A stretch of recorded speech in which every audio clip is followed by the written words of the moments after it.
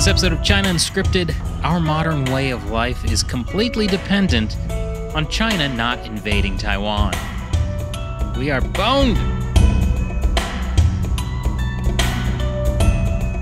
Welcome to China Unscripted. I'm Chris Chappell. I'm Shelley John. And I'm Matt Ganesta. And joining us today is Chris Miller, Assistant Professor of International History at the Fletcher School of Law and Diplomacy at Tufts University, and author of the new book, Chip War, the fight for the world's most critical technology. Chris, thanks for joining us today. Thanks for having me. So before we really get into the meat and potatoes of this, just for our audience, why are these semiconductors so important? They're just computer chips, right? Can't everyone make those, have those?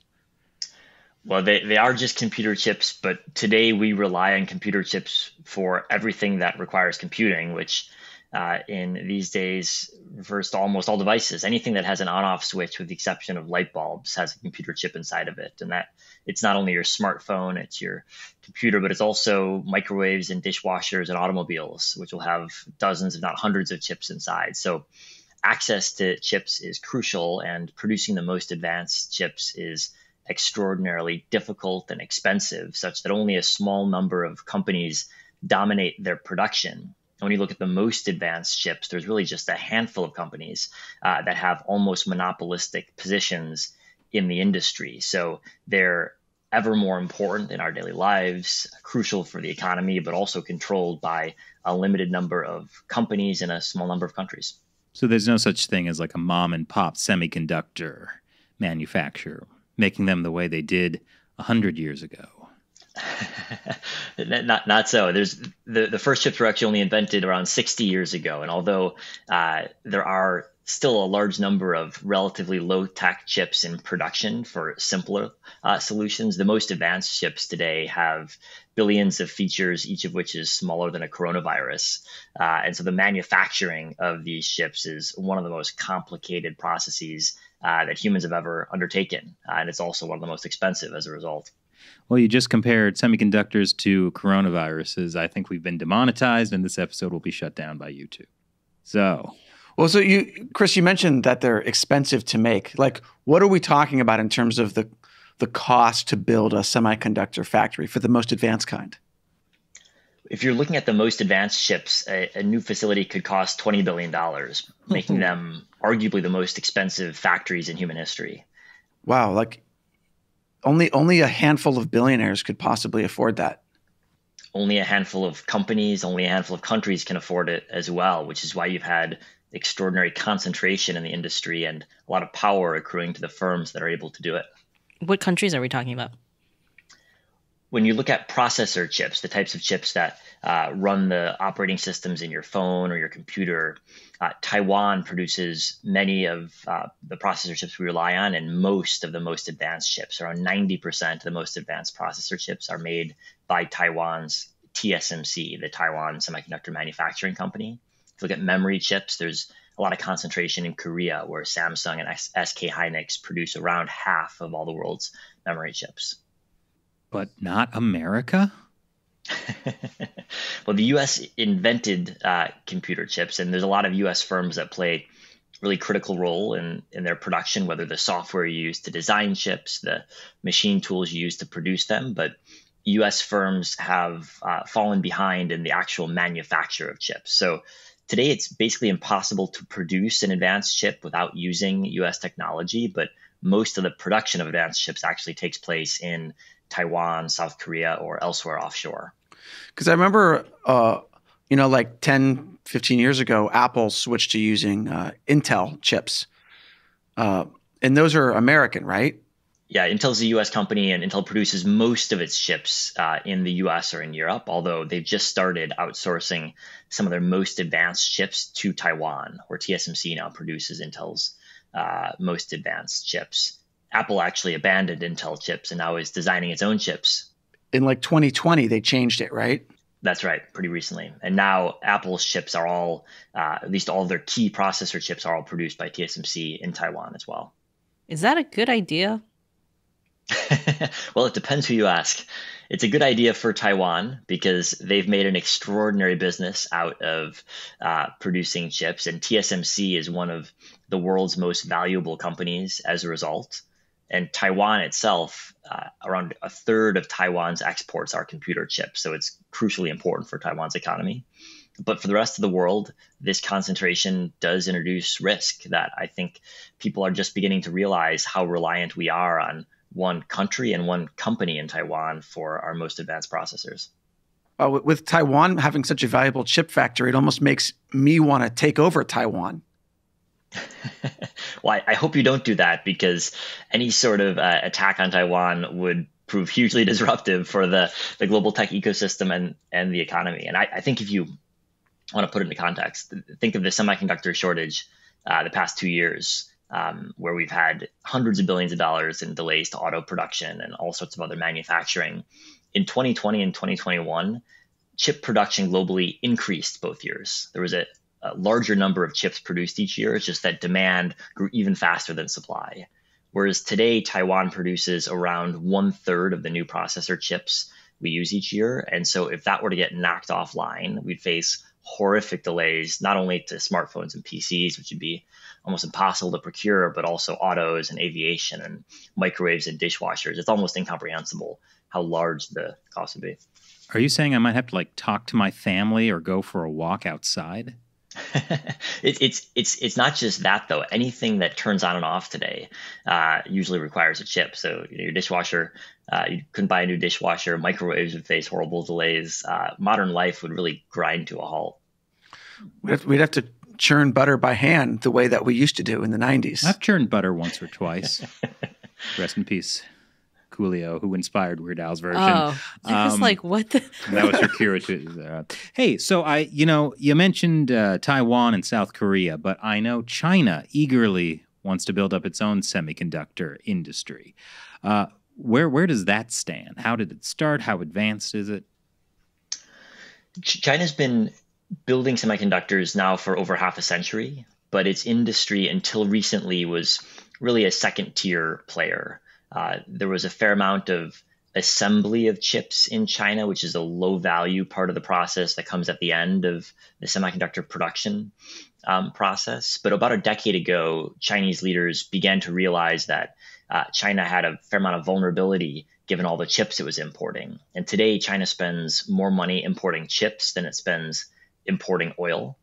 And because of this, Chinese leaders have launched a campaign to try to reduce chip imports by building up China's own industry. And this has made pretty substantial strides by some metrics over the past decade, although China is still very reliant on foreign suppliers for a lot of key semiconductor technology.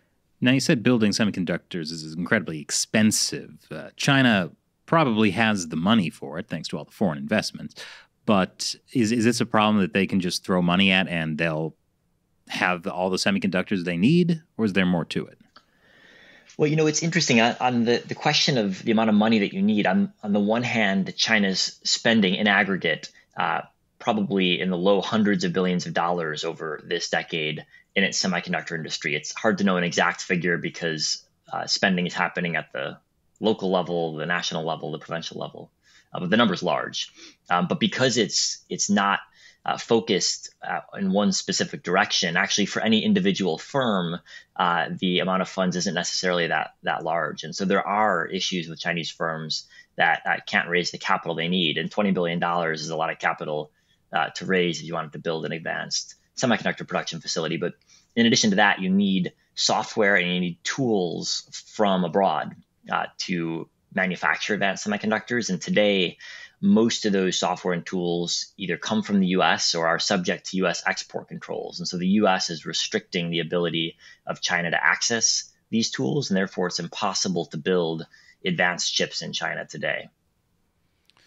I mean, can you walk us through briefly the steps it takes for to get a semiconductor chip in a phone? Because there's all these different pieces that are happening in different parts of the world just so I can have an iPhone with a semiconductor in it, or several probably, because it's got, a bunch of different chips in it. But can you walk us through one type of chip?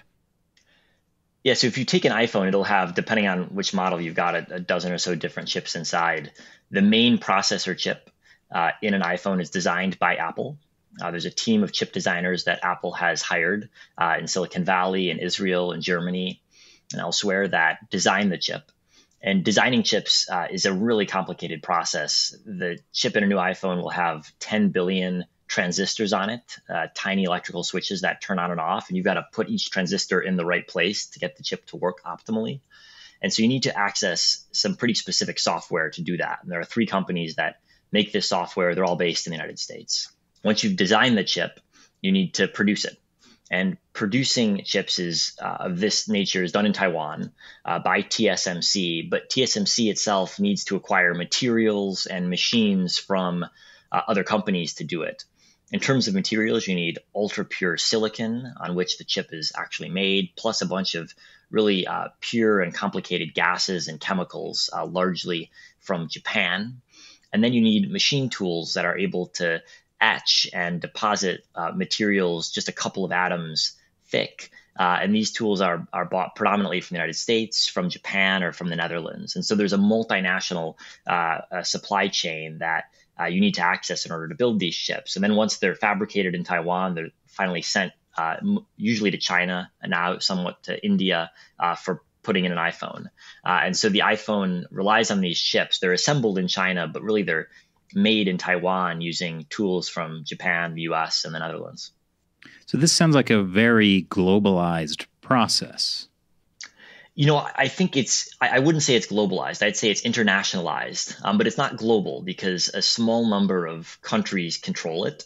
And most countries don't have access to the technology and are at the whim of those that do. And actually mapping out who's got control over what tells you a lot about which countries are able to exert power through their control of chip technology. I think you, by kind of laying out what happens with the Apple chips, it makes it clearer that even if China wanted to grow its own semiconductor industry, it's going to be pretty tough for them to can they actually do everything domestically, or would they still have to rely on Japan and Europe and all these other places? If you're looking at advanced technology, I think there's no way in the foreseeable future China can do it all domestically. It's just too expensive, too complicated. No other country can do it. No other country has really tried. If you're looking at more low-tech chips, there's more of a chance that you can do it domestically. Still probably impossible to do it all domestically, but you can at least reduce your reliance on foreign suppliers. And in particular, you can reduce your reliance on choke points that are controlled by just one supplier. And that's what China's really focused on right now. And so if you trace the dollars that China is spending on its chip industry, a lot of them are actually going towards less technologically advanced chips where there's more of a chance that China can produce them without being reliant on one supplier, and in particular, a single American supplier that could be used to cut off its access to the technology that it needs. So these low-tech chips are like maybe you can't use them in cruise missiles, but they're maybe the equivalent of those big bullets in Mario Brothers. Well, yeah, there's even in an iPhone, the key processor is produced with among the most advanced semiconductor technologies in the world, but a lot of processors in various devices don't require the most advanced processing. And so whether it's automobiles or consumer goods, there's a lot of low-tech chips we need and we use, but that don't require the cutting edge. And so that's where China's investing. And by the next decade, it's going to play a major role in the production of these types of chips. What is the thinking behind investing in some of these lower tech chips? Like, what do they want to get out of it? Well, I think answering that question depends on who you're looking at in China. I think there's people in the chip industry who have business goals. I think there's people in the government who often have more political goals in mind, and trying to assess how these different groups interact is always difficult. If you look at the Chinese government, there's been a real focus on providing security of supply in case of foreign cutoffs. And that's what the political leadership, I think, is focused on. But a lot of chip executives in China, they're focused on building viable businesses. And they realize that they're not going to be able to succeed at making a profitable business if they're taking on existing firms in Taiwan or South Korea that already dominate their markets. And so it's often these firms that are trying to carve out niches with lower end technology where they think they've got a cost advantage or some other market advantage that will give them an edge. And this interaction between the political goals and the corporate leadership themselves is what makes China's chip industry so complicated and to be honest, difficult to make sense of, because you do have so many different actors with so many different goals playing a role. Are all of these chip manufacturers being supported with funding from the Chinese government? Most of them are, especially when you look at the large publicly traded Chinese chip firms. The Chinese government, both national and provincial level, has invested pretty widely across the Chinese chip industry. Well, the Chinese Communist Party has pretty much given a government mandate to pushing advanced technology with the Made in China 2025 program. Semiconductors are a huge part of that. So what I'm trying to understand is if semiconductors are such, they require so many different players, and there's no real way for China in the near future to just be able to entirely make its own high quality semiconductors. Why is this a chip war? What's the threat of any of this? I think there are two questions at play. One is there's a risk of a real war over Taiwan, which would be potentially intensified by the world's reliance on Taiwan for chips. So that's one aspect of this that is hopefully not, but potentially a real war. But in terms of the U.S.-China dynamic, the Chinese government has correctly realized that they're at risk of the U.S. cutting China off of crucial technologies for the future of the Chinese economy and also of defense systems.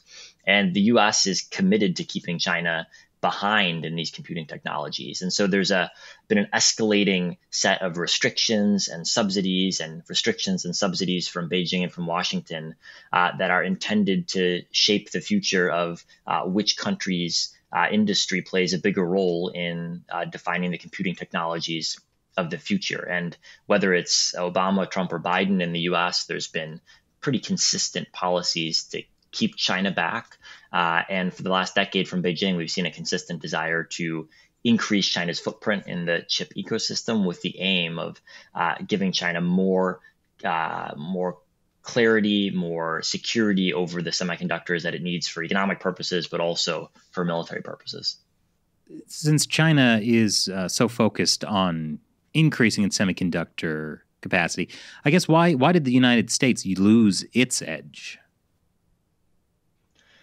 Well, I think there's two ways to answer that question. The first is to say that the U.S. lost its edge in certain spheres, but not others, which is crucial to understanding the power dynamics here.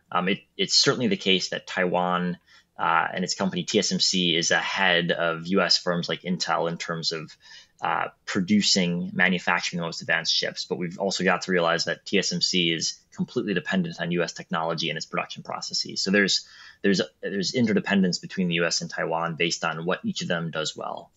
But in terms of why the U.S. fell behind in terms of manufacturing the most chips, it's largely because Intel, which used to be the leader in producing processor chips, fell behind TSMC. The story of one company really shapes the development of the industry over the last 10 years. And there's a chance that Intel finds a way to catch up to where TSMC is today. It's only a couple years behind where TSMC is, and under a new CEO at Intel, Pat Gelsinger, they're investing very heavily trying to turn things around. But unless they do so, TSMC will likely remain ahead for the foreseeable future.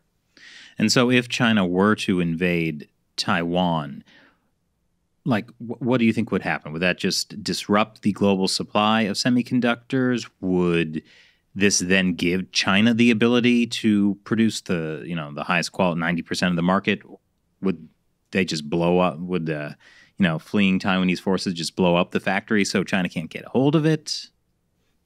Yeah, I think it's pretty implausible that China could ever take control of TSMC's facilities in Taiwan. If there was an actual war, we're talking about the most precise machinery in use today. So very little of that would survive a war zone. And even if you got the machinery without any sort of damage, you need all the personnel in place, and you need regular supplies of materials and software updates and other tools from Japan, the US, and elsewhere. So if there is a war, you'd have to assume that TSMC's facilities stop producing, and the impact on the global economy would be dramatic. I think you'd struggle to produce a single smartphone around the world in the year after a attack on Taiwan. A large share of the chips that power PCs are produced in Taiwan. Data centers are crucially dependent on chips made in Taiwan. You basically can't have a cell phone tower without chips made in Taiwan. The number of industries that would face wrenching delays is extraordinary. I think it's quite plausible that an attack on Taiwan, just due to the semiconductor industry disruptions alone, would have more of an economic cost for the global economy than all of the disruptions of COVID, certainly in the trillions of dollars. Wow. And these disruptions would not only happen here in the US, they'd also be equally disruptive of China, right? That's right. That's right. China is in some ways even more dependent on TSMC than the United States. It's not just that Chinese consumers want smartphones and PCs, but also that a lot of the goods into which TSMC's processors go are actually assembled in China. For example, iPhones are largely, but not exclusively, assembled in China. And so all of those assembly facilities and jobs would be at risk. And I believe Huawei is one of TSMC's biggest customers, correct? It used to be one of TSMC's biggest customers until U.S. sanctions on it in 2020. But so now Huawei can't buy any TSMC chips? It needs a special license from the U.S. Commerce Department to do so. And so the key product that Huawei used to produce at TSMC, which was the processor in each Huawei smartphone, is now de facto off limits. And so Huawei is no longer an important customer to TSMC. How does the U.S. Commerce Department control what a Taiwanese company can sell to a Chinese company? Yeah, that's a key question. So under the Trump administration, the U.S. tried to ramp up controls on Huawei by solely restricting the sale of U.S. produced goods to Huawei. But that didn't really work because Huawei could turn to South Korean firms or Taiwanese firms to get around those restrictions. And so then they changed U.S. export control rules by introducing what's called the Foreign Direct Product Rule. And what that means is that any good abroad produced with U.S. technology is therefore subject to export controls. And so TSMC's facilities are full of U.S. technology, the types of machine tools I mentioned that can only be produced in the United States. And so TSMC has no choice but to impose U.S. export control rules on any company in the world, because if it doesn't do that, it's in violation of U.S. law. And if it violates U.S. law, it can't get the tools that it needs. So because it's basically impossible to make a chip anywhere in the world, at least an advanced chip, without U.S. tools and software, the entire world's semiconductor facilities have to apply U.S. export control law, regardless of where they're based, even facilities in China. Interesting. So what is Huawei doing now that it can't get chips from TSMC? Or I guess there's Samsung, but that's basically it. Yeah, and Samsung is subject to the same rules. Right. So what is poor Huawei to do? Well, it's been a real problem for Huawei. They've had to divest a number of business lines. They've divested their smartphone business line, their cloud computing business line. They're trying to rejig their technology so it operates with less advanced chips, working with some Chinese producers who are able to produce for them. But the reality is the company is now a shadow of its former self because of these U.S. restrictions. So it sounds like the Trump administration saw Chinese acquisition of semiconductors as a threat to national security. Was that a departure from previous administrations? It was to an extent, but I think there's really a lot of continuity between where the Obama administration was heading, where the Trump administration ended up, and where the Biden administration has continued policies. From 2014, when Xi Jinping made a number of key policy statements on semiconductors, from the initiation of the Made in China 2025 policy that we mentioned earlier, and as a result of the ongoing Chinese military buildup, which has really narrowed the gap in military terms between the U.S. and China, there's been kind of growing concern over the past decade in the U.S., both about Chinese advances in general, but about semiconductors in particular. And in the Defense Department in the U.S., there's a a strong belief that semiconductors are crucial to the future of military power, whether it's autonomous drones or advanced electronic warfare systems. Processing power, memory capacity, signals processing, all of which depend crucially on semiconductors, are also going to be fundamental to the future of warfare. And so as China was narrowing the gap technologically with the United States and dramatically increasing its role in the global chip industry, there was a lot of concern in the US, regardless of administration, that this was also going to bleed into an increased Chinese military capacity in the future. So has the US kind of slowed down China's military progress by putting these restrictions on ultimately chips from TSMC and Samsung? I think the honest answer to that question is that it's hard to measure right now. We'll probably know in a decade's time what the effect has been, but if in terms of actual hard data to answer that question, we don't have that much. You can certainly find people who will give you a strong view based on their ideological priors, but it's a really difficult question to measure. Yeah, that's what we want from you, just pure speculation based on your pre-existing biases. I was actually wondering about U.S. companies doing business in China, because how much were U.S. companies involved in helping build the China semiconductor industry? They were very involved, in part because U.S. companies are involved in inevitably in building any country's semiconductor technology. The nature of the U.S. role in the chip industry is that you really can't build a chip industry without a fair amount of U.S. involvement. And so in a lot of the key Chinese companies like SMIC, which is the biggest Chinese manufacturer of semiconductors, U.S. firms and former employees of U.S. firms were really crucial in the early stages. I think over the last decade, that's begun to shift, both as U.S. firms have gotten more skeptical about their ability to make money in partnerships with Chinese firms, and because the political signals and the regulatory risk have gotten a lot more concerning. And so we've had a partial bifurcation beginning in the industry, whereas in the past there was really a lot of back and forth between U.S. and Taiwanese and Japanese and Chinese firms. Now there's a lot more skepticism about interaction because of the regulatory risks involved on the U.S. side, and because there's growing worry or concern that it's very difficult for foreign firms to make money in China, given the government's focus on promoting domestic champions. Can you talk a little bit about how joint ventures and technology transfer played a part in this?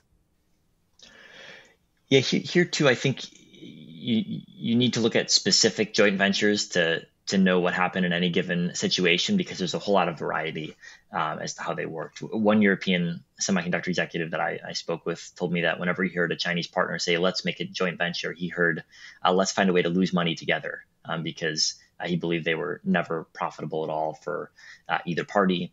Other joint ventures have been quite profitable for foreign firms, because they've involved local governments or provincial governments providing huge subsidies to foreign chip firms to set up facilities in their locality or province. There's a lot of variability based on which specific joint venture we're talking about. But one of the key themes in the reassessment of joint ventures from a political perspective among Japanese leaders, U.S. leaders, Taiwanese leaders, is the concern about forced technology transfer, whereby Chinese partners would start a joint venture, and then the Chinese government would come in and try to push the foreign firm to transfer technology to the Chinese partner.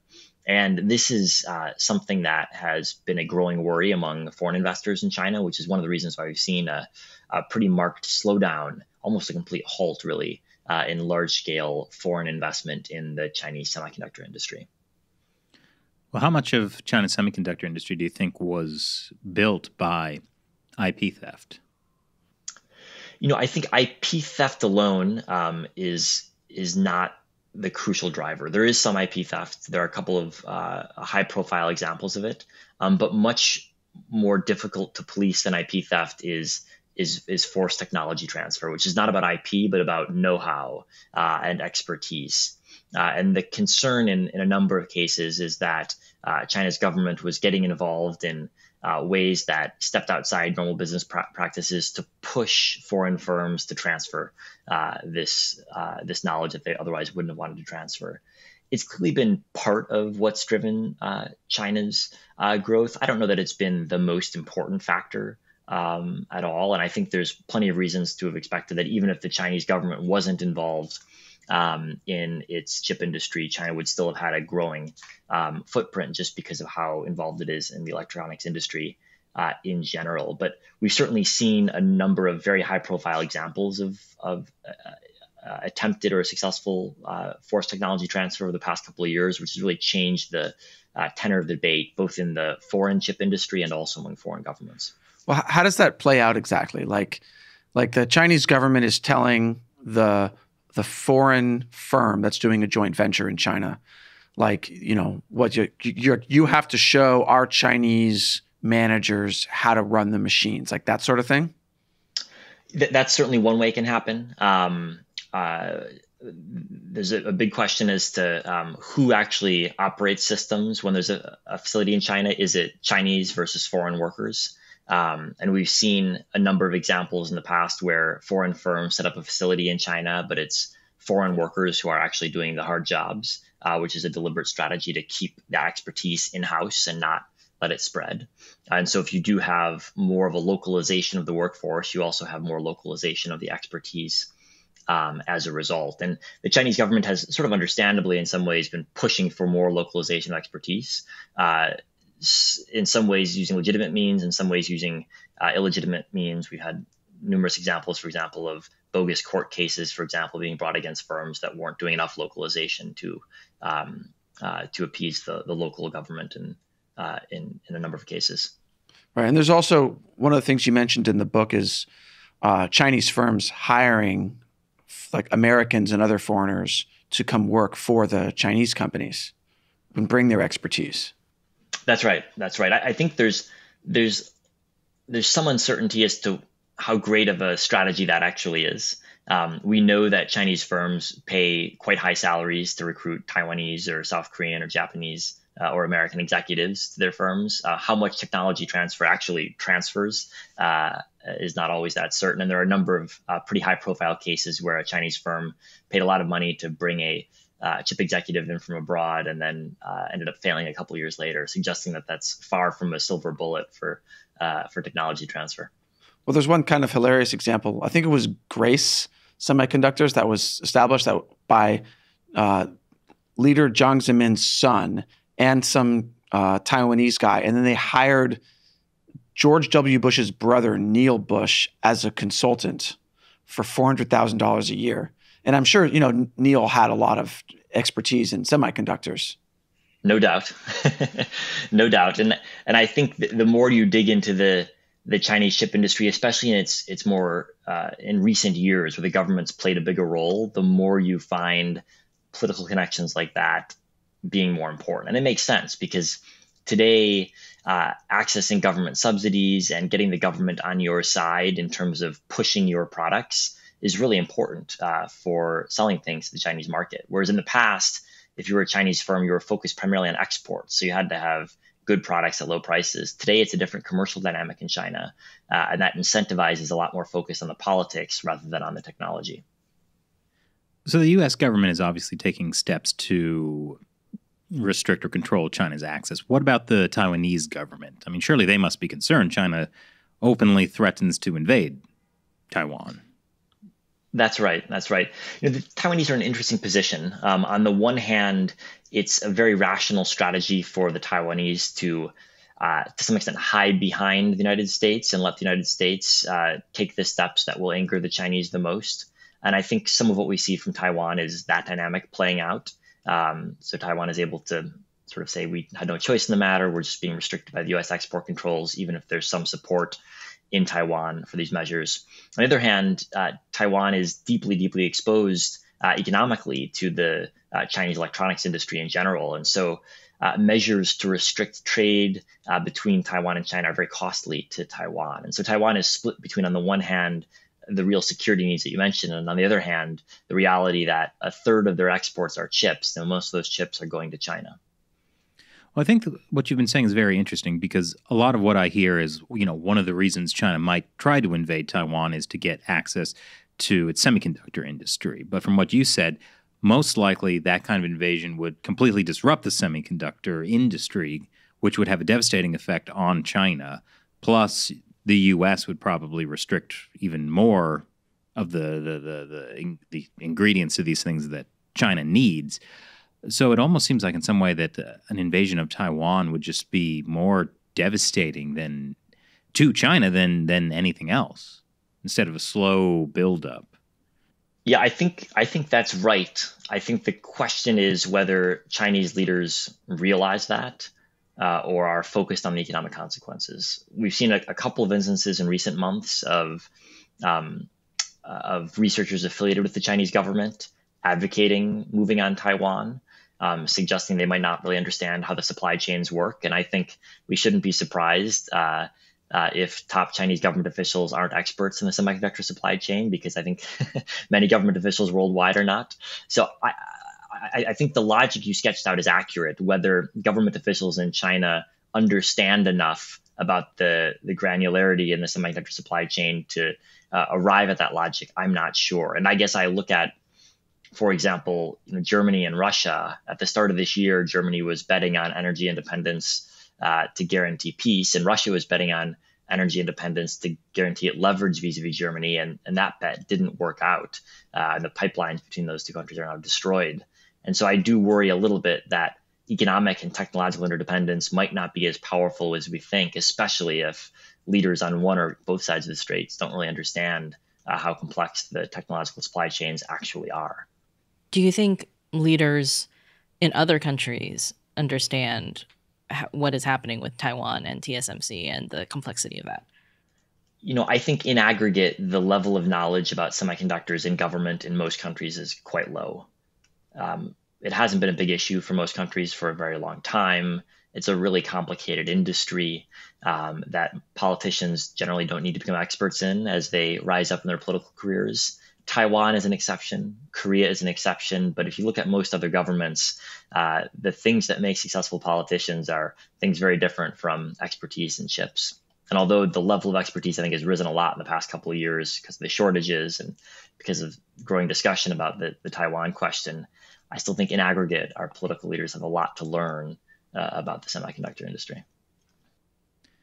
So let's say an invasion does happen and the semiconductor supply chain is completely disrupted. What could the U.S. do to recover from that? I think the short answer is not much. Building a new chip industry or building a new chip facility takes years, several years. And the machines that you need to put in these facilities also take several years to build. The 5 companies that I mentioned that build these machines already have their order books full out through next year at least. And so our ability to ramp up capacity to replace Taiwan is really not there. And it's not that Taiwan's a small player. Taiwan produces 1/3 of the processor chips we rely on. So there's no easy way we could deal with the issue. I think we'd be rationing chips for a very long time in the future, which means a lot fewer smartphones, a lot fewer computers, a lot fewer dishwashers, and a lot less economic growth as a result. The cost would almost certainly be in the trillions, regardless of what government did.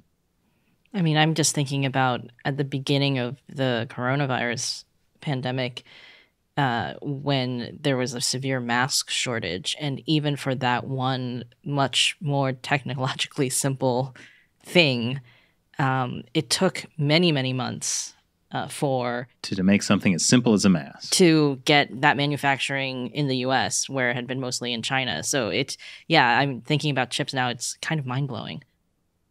Well, since so much is made globally, couldn't the rest of the world kind of hodgepodge something together? Or internationally? Yeah, internationally, yeah. Well, again, the question is how and how fastly. The reality is that no country has spare capacity right now. And the number of companies that are capable of producing the machinery you need is very small.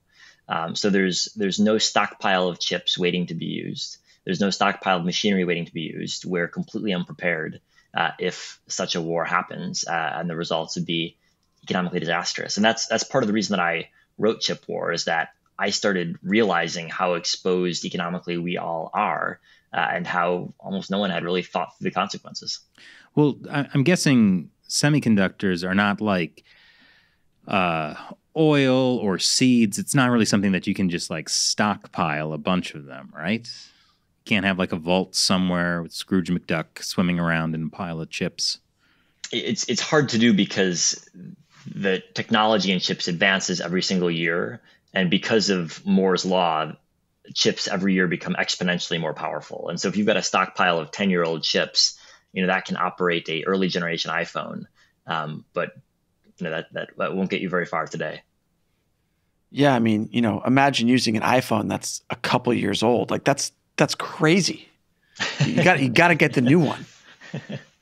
But we can joke about that, but you think using an old iPhone with a new operating system and you feel it slowing down right now. Imagine if we had to operate our entire tech ecosystem on several years old chips. Things just wouldn't function. I'm imagining the world, but the way that Cuba has had to like rejigger like 1950s cars for decades, but us with chips. Oh, that's a kind of a cool cyberpunk, steampunk future. I'm looking forward to this. Like imagine we go back to those big tabletop monitors that are like deep like a TV, like an old TV. But those are your iPhones. I mean, you could just downgrade the operating system, right? If Apple was like, okay, we're not going to make a new iPhone next year. Let's not make this iPhone require more processing with the new upgrade. Because like they do that now, right? I mean, they make the operating systems more complicated. And one of the results, intended or not, is that old iPhones just don't work well anymore. So you have to get a new phone.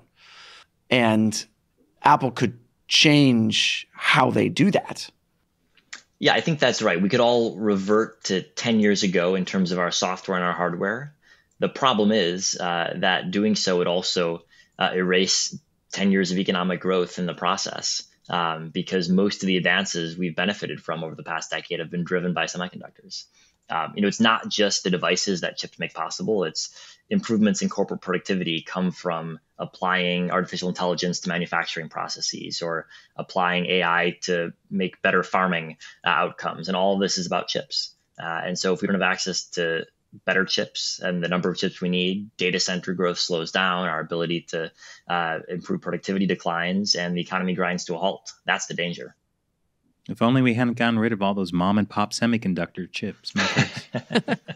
Well, okay. So you mentioned artificial intelligence, Chris, and I want to just ask about this, because I have this idea that the future of warfare is going to be a lot about artificial intelligence, whether it's like in guided missile technology or like things I can't imagine, like maybe kind of like a RoboCop scenario. But Okay. He was a policeman, not a military. Yeah, I know, but like, just what was the big scary one that shot everyone? I forget. You know what I'm talking about?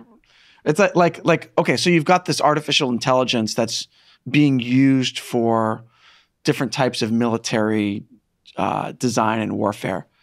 How is that related to the most advanced chips, and what are we going to start to see in terms of AI now that China is being largely cut off from the TSMC advanced chips?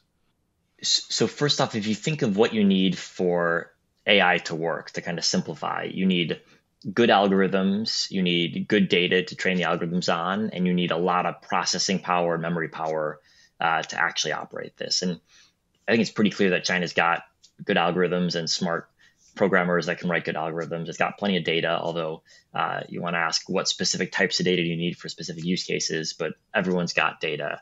It's processing power, memory power that is controlled by a small number of countries, and China's not one of them. And so that is the risk to China's rollout of AI across its economy and its military in particular. And if you think of use cases for AI in military systems, there's a number of different places it's already being used and will be used more in the future.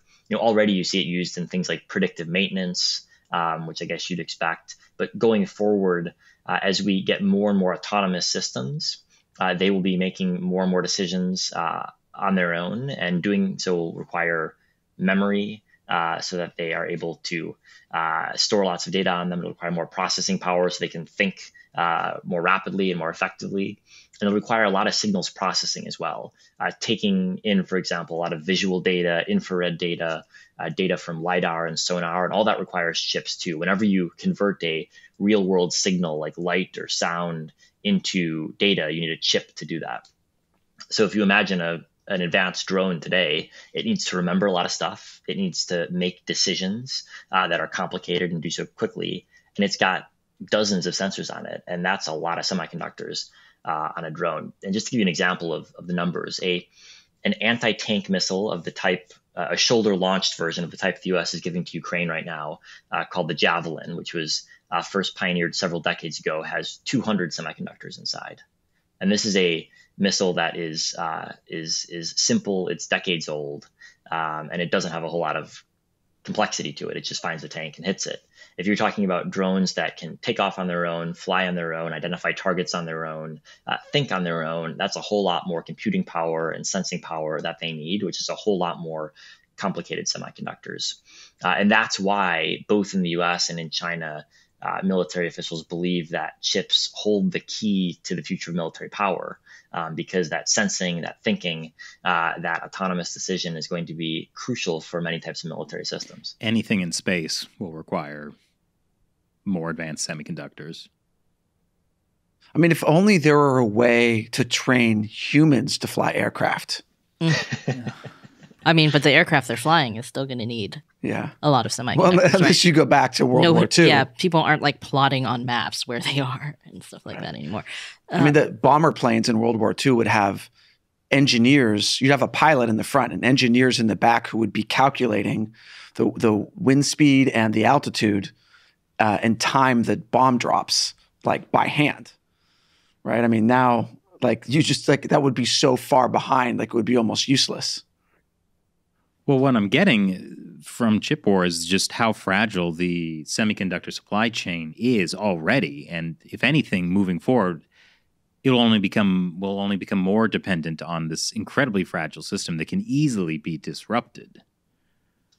I think that's right. That's the great promise, but also the great risk of semiconductors. On the one hand, we rely ever more on them. On the other hand, our reliance makes us vulnerable to disruption. And that's why I wrote Chip War, when I realized both the importance of chips, which I had sort of taken for granted, and the extent to which their production was so fragile, as you say, so controlled by a tiny number of firms. Well, so what do you think is the solution to this? Because if anything has become clear over the past year is that we are not in a world where, all the countries can work together with shared economic development. There are still authoritarian regimes that will invade a country and just cause a lot of grief. Where does this go? I think that's right. And that is the core geopolitical tension hanging over the chip industry, which was built over the past 30 years on the assumption that a globalized economy was here to stay and is now dealing with this bifurcation that you mentioned. Anyone looking at the entire world's reliance on Taiwan-produced chips, I think, comes to the conclusion that the security of Taiwan is crucially important. Even if you don't care about Taiwan for its own sake, you ought to care about it for the semiconductors that it produces and that you rely on. And I think that comes through pretty clearly by just a short glance at the graphs of who produces which chip. If you've ever used an iPhone, you've benefited from Taiwanese chip making, and that's something that no one else is going to replace anytime soon. And I think next to that, if you look at the steps that governments like the US, Europe, Japan are taking to try to diversify the footprint of where chips are made a little bit, those are the right steps to be taking. They're not going to dramatically reduce our reliance on Taiwan, but any sort of reduction, I think, is a smart move given just how concentrated chip making is in Taiwan and how dependent we all are on TSMC.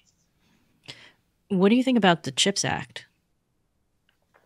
So the key provision of the CHIPS Act is going to be to provide financial incentives for companies to build more advanced chip making facilities in the U.S. And that applies both to U.S. companies like Intel, but also to foreign companies like Samsung or TSMC is actually working on a new facility in Arizona, which will make some fairly advanced chips when it's online either next year or the year after. And I think this type of legislation makes sense. It's expensive.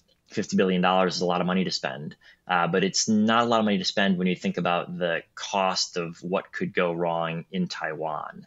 That's $1 trillion cost, if not several $1 trillion. And in comparison to that, the several billion we're spending on chips seems like a reasonable investment to me.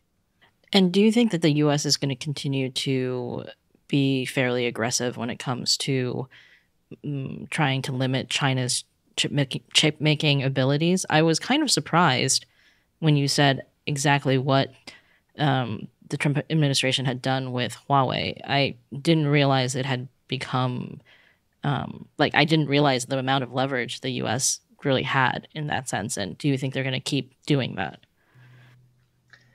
Yeah, I think there is a bipartisan consensus in the U.S. that this policy is basically right. There's some debate around the margins, but the fact that it was started under Trump and continued under Biden, I think shows you that it's fairly durable.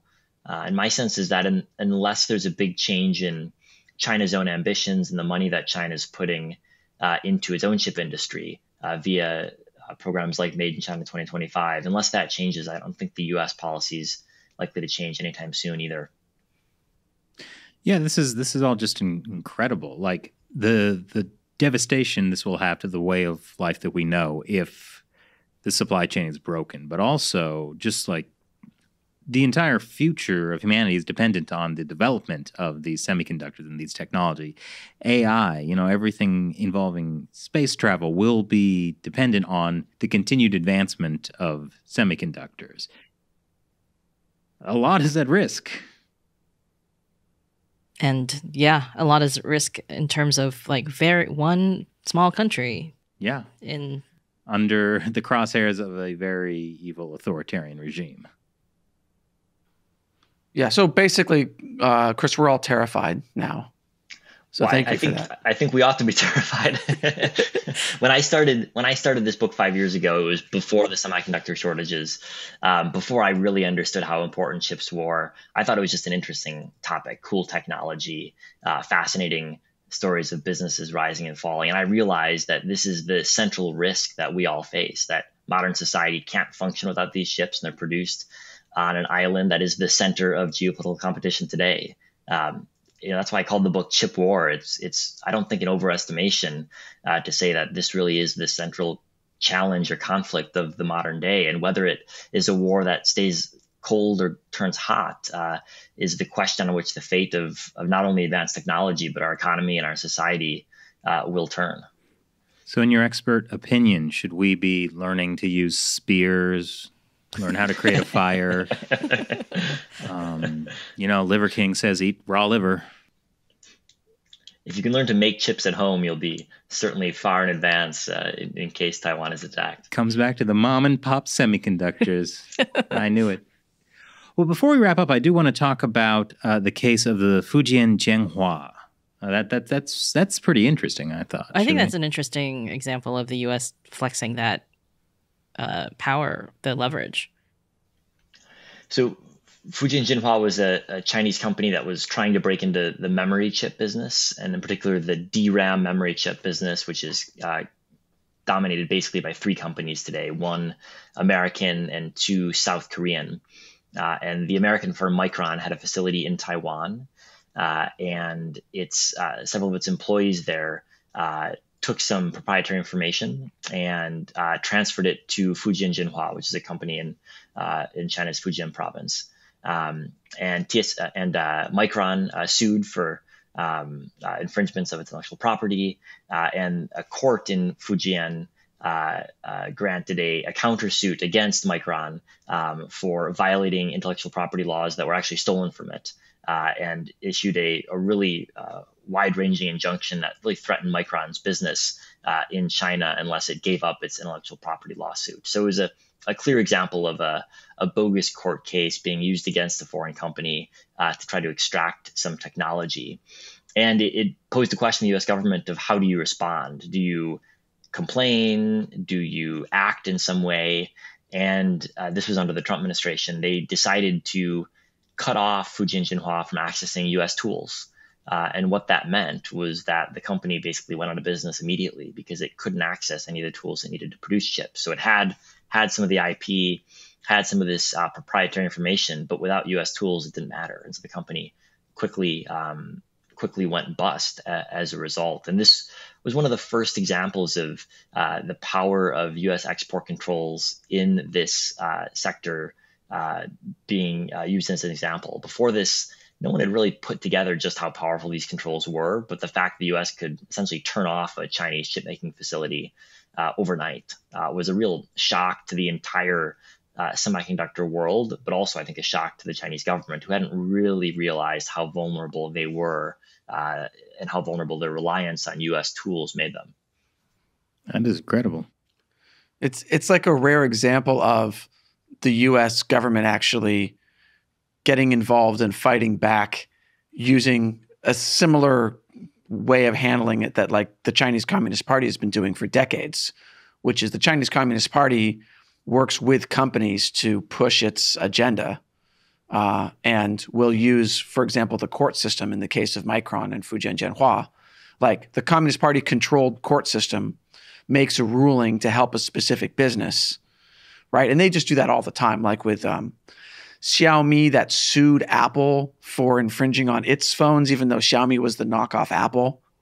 Like you've seen this all the time. And then it actually changed when the US government was like, you know what, we're going to do something. So that's like a hopeful note that like, actually there's something the government can do. Yeah, it's interesting. On the one hand, I think you're right that it is a more effective response. On the other hand, it's a shift away from a reliance on rules to govern the U.S.-China trading relationship. For a time, there was a hope that you could have trade rules that everyone would follow, and that this would be an effective way of governing U.S.-China trade as well as everyone's trade. And now that hope is really dissipated, and the U.S. and China are both using not rules but executive decisions to enforce trade decisions. And on the one hand, I think that's more effective in shutting down some of China's more extreme violations of what ought to be private business decisions. On the other hand, it does suggest that there's not much scope for normalization of U.S.-China trade going forward if, in fact, we're just counting on the U.S. president to intervene and cut off Chinese firms somewhat on a whim. That's not a great basis for a stable economic relationship, even if it is more effective in the short run. Yeah, I mean, that's a good point. And I think, I would say that ever since China joined the WTO 2 decades ago, like there was this idea that China would follow the trade norms and the international rules, but they were violating WTO rules basically from day one. And so there just wasn't a lot of response to China's rule breaking. And then I guess I don't know how to deal with it if one side just continually breaks the rules. I guess you got to kick them out of the club, but that wasn't going to happen. Yeah, I think that's the dilemma, is that right now every country is still in the WTO, even though no one believes the WTO's rules can address the problems that we've identified. And there's no solution in place right now. So everyone's stuck in this uncomfortable reality where everyone's relying on the same trading system that everyone also thinks is pretty subpar, but there's just no better solution. And so the chip industry itself is really suffering from this because it's deeply reliant on US, China, and China, Taiwan trade, hoping to find some sort of stable rules. And in reality, it's at the whim of the chip war as US and Chinese officials make decisions that aren't really bound by rules, that are bound by political calculus, as both countries jockey for power in their relationship. Is there anything that the semiconductor companies can do? I think right now they're trying to understand where governments are going and realizing that unlike most of the past 30 years, they're now at the whim of political authorities, both in Beijing in Washington and elsewhere. The reality is that governments are offering so much money and also threatening so much of their business with new regulations that chip CEOs, for the first time in a long time, really feel like they're no longer the driver's seats and are trying to figure out what political leaders are going to do first. I think what really needs to happen, Chris, is for Xi Jinping to read Chip War and just understand that he needs to back off from Taiwan. Well, I will have a Chinese language translation coming, but it'll be published in Taiwan in traditional characters. So I'm not sure if he's going to be a reader. Well, not until he takes Taiwan. And at that point, it's too late, isn't it? Oh, no. Well, thank you so much for joining us today, Chris. It's a great book. I also want to thank all of these semiconductors that have made this interview possible, and for the semiconductors that make it possible for people to watch it on their own devices. It's going to suck when we don't have those anymore. Our entire business model is dependent on semiconductors. Well, and I'm learning how to use a spear. Well, thanks so much for having me. I'll go train with my own spear as well after we sign off. Great. That's all I want from this show, is to encourage people to prepare. All right. Thanks, Chris. Thanks for having me. Well, I got to say, this left me feeling pretty depressed. In the Cold War, there was the fear of being nuked back to the Stone Age. Mm-hmm. In our day, it's just, supply chain collapsed, and now we're back in the Stone Age. The fear of not having an iPhone 15 is my greatest fear, Chris. That's right.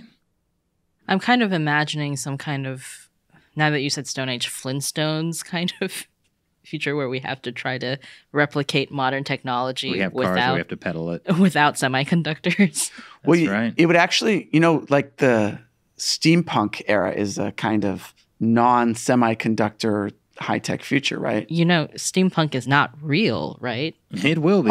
It will. Yeah, that's my point.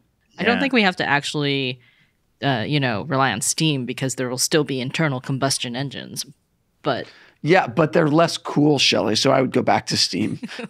It's far less efficient, but the steam comes out and that looks cool. there's a series of books that I read that the author called them card punch punk, because it was kind of like early computing back in the 1950s, where you were literally feeding like punch cards, yeah, or punch card punk maybe. Then it was punch card punk. Yeah, I like that. Did your book have calculators like as a job title? maybe because it was actually about like an asteroid hits the Earth in the early 1950s, and it speeds up the space program so that people can go to the moon and then Mars, because the Earth is going to go extinct. So everyone's going to die except for like a couple hundred people that get sent to Mars. Something like that. Okay, and that's positive. Well, I'm not concerned about the semiconductors. I don't need a dishwasher. I can wash a dish myself. And are you going to drive a car? We've got cars out that they'll last. Actually, I don't know. Car.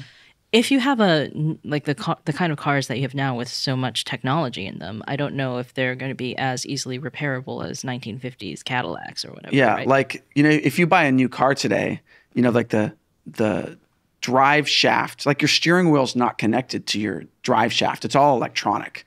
So that like the steering wheel has nothing to do with actually physically moving the wheels. It's just connected via electronic signal. But older cars, like you can turn the wheel when it's in park, right? And it'll move the wheels because it's a physical connection. And they stopped doing that because, electronics are so cheap and easy to use and it's more efficient. And it's safer. And it's safer because, if you want to have like lane assist where it keeps you in your lane with like newer cars. Well, I mean, even the power steering was supposed to be safer, right? Yeah. But like, okay, so my brother has a classic car from the late 70s, and like all of that's manual. So it's actually really cool. Although technically it does have some chips in it, but they're just super low tech. So we're all going to be driving 1970s Volvos, is what you're saying? Yes. Oh my gosh, it's the worst future imaginable. Volvo punk? Well, Volvos actually used to be really cool until Volvos were bought by Greeley and then the Geely. Geely, the Chinese company, and then the quality of Volvos went way down. Hard to imagine why a Chinese takeover would reduce the quality, but It's hard that's to what imagine happened. Volvos being cool. That's what I'm still going. My first car Oh no. was like a 1992 silver Volvo station wagon. Wasn't there a while where like Volvo bug? Oh no, that's Volkswagen. Never mind. Nope, Volvos. Nope. People's wagon. Yeah. Yeah. Anyway, so that was a very cool So car. your first car was a station wagon? Yes, it was, Shelley. All right. I mean, my first car was a minivan, so I can't. So you and I equally had the same number of friends, it wasn't which really was my 0. car. It was just the car that my parents let me drive. Yeah, I mean that was my case too. You know what my first vehicle was? What? Mahayana Buddhism. It was a great vehicle. That is. Wow, that is a very obscure joke. That's not going to make sense to anybody. Come on. Everyone learns about that in school. Mahayana Buddhism. A little bit. It's like it's a major world religion. Look, my school didn't get past like World War One, Yeah, there was no Mahayana Buddhism until happened after. before. but it also didn't go back further than like what 1492 The Stamp Act or of something. 1776. Yeah, exactly. So 1762. most of it was concentrated between the Revolutionary War and the Civil War. Those are good years. Yeah. Yeah, back when we were winning wars. Well, I suppose we depends on who you are, right? I mean, if you're the British, you didn't win. I mean, where I feel like we're going to get comments from people about how they burned the White House in 1812 and they won. I don't think they won. Did they take over America? No. No, but that's like saying China won World War II because which the Chinese Communist Party does like to claim. That's but silly. They didn't burn down the White House. you know what I'm saying. It's not that the U.S. won the War of 1812. It's that Napoleon kind of distracted the British. Whatever, Shelley. I don't like that take. Is that what they taught you in school? No, I don't think I really learned anything about Napoleon because that was Europe. I don't think I learned anything in school, to be honest. I learned about Mahayana Buddhism. Yeah, I don't know what school you went In to. your Catholic Yes. school? Wow, that's a very progressive Catholic school. Yes. Yeah. They actively pitched other religions. Yeah, they had us actually. There was one project where we had to go to like a church or service of another religion. And you picked Mahayana Buddhism? No, I didn't. I picked Unitarianism or something. Wow. It was silly. Well, I'm not going to tell that story. That could get us in trouble. Yes. But back to Chip Wars. To microchip semiconductors. steampunk. Oh. I to wonder that. if someday we'd be like semiconductor punk. You know what I mean? Like, But aren't we living in semiconductor punk? When the future has progressed to like liquid crystal tech, I don't know, like whatever. Like the then Goa'uld technology. Yes, Where it's crystal all technology. Just crystals. crystal technology, and then we'll look back and be like, oh, remember semiconductors? Well, no, that's not going to happen because soon we will be supply chained into the Stone Age, and people will talk about this as like And then legendary we'll But be story crystals, times. but crystals are types of stones, so we could advance using a purely crystal-based technology. Think about it. That's I smart won't. brain. I won't. I think this is Thank the you. place to end. Thank you for joining us on this episode of China Unscripted. I hope you take from this just how fragile and crystalline the world is. It could change at a moment's notice. So start learning how to use a spear now. It's not like hug your loved ones. It's learn how to use a spear. Your loved ones might be full of semiconductors. Think about it. I'm Chris Chappell. I'm Shelley Zhang. And I'm Matt Gnezda. Talk to you next time.